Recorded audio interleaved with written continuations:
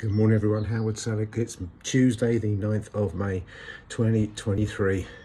Our physiology is one of the biggest determining factors of how we feel. What I mean by that is the way you hold your body, the way you stand, the way you move, the way you gesture massively affects what's going on in our mind. So if you don't believe me, there's a wonderful TED talk on Google that you can find with Amy Cuddy, and it's all about body language and it's all about power posing, and it just shows scientifically the study that was done that shows how when you stand upright powerfully, positively, your testosterone levels, your dominance hormone rises up to 22%.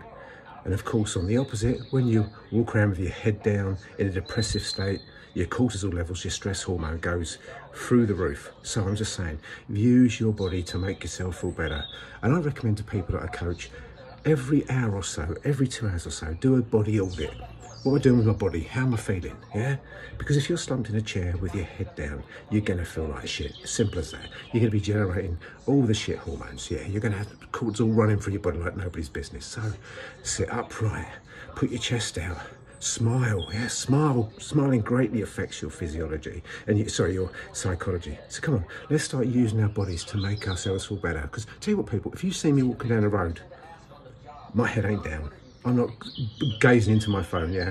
I'm walking along, shoulders back, yeah, walking proud like a peacock.